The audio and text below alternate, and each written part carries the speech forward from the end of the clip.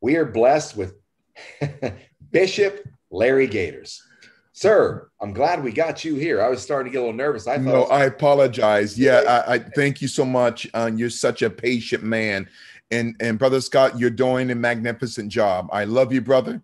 Highly respect you. And I am excited to be back on the Patriot the Street Fighter show here tonight.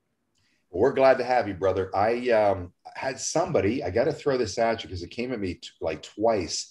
And I don't know, which track you're going down tonight, but my executive advisor, Ron Partain, had sent this to me one or two times, and he's asking, "There's you're coming in tonight," and he said, "See, where are you?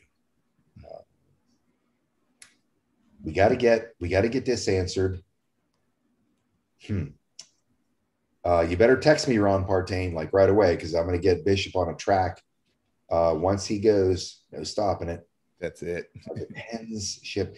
He had a very specific question. It might have had to do with Bush 1 and might have been the riots in South Central LA. Where is it? Yeah. You have something on that you might have talked about? Yeah, you know what? Let me touch on that quickly. Oh man, wow. That's a great Bush 1 by the brother. Well, I as we go into volume 3 of the Global Declaration of War Parabellum, which means in the time of peace, prepare for war, and kind of a offshoot or a subtopic would be the downfall of the coming Biden crime syndicate in connection to the 13 Illuminati families. But going back to the LA riots, it was the goal of the CIA, along with the FBI, to continue to neutralize Black Americans, especially any Black Americans with conservative thinking.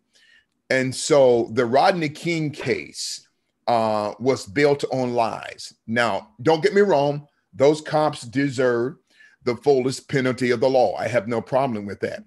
But there is a piece of the film, Brother Scott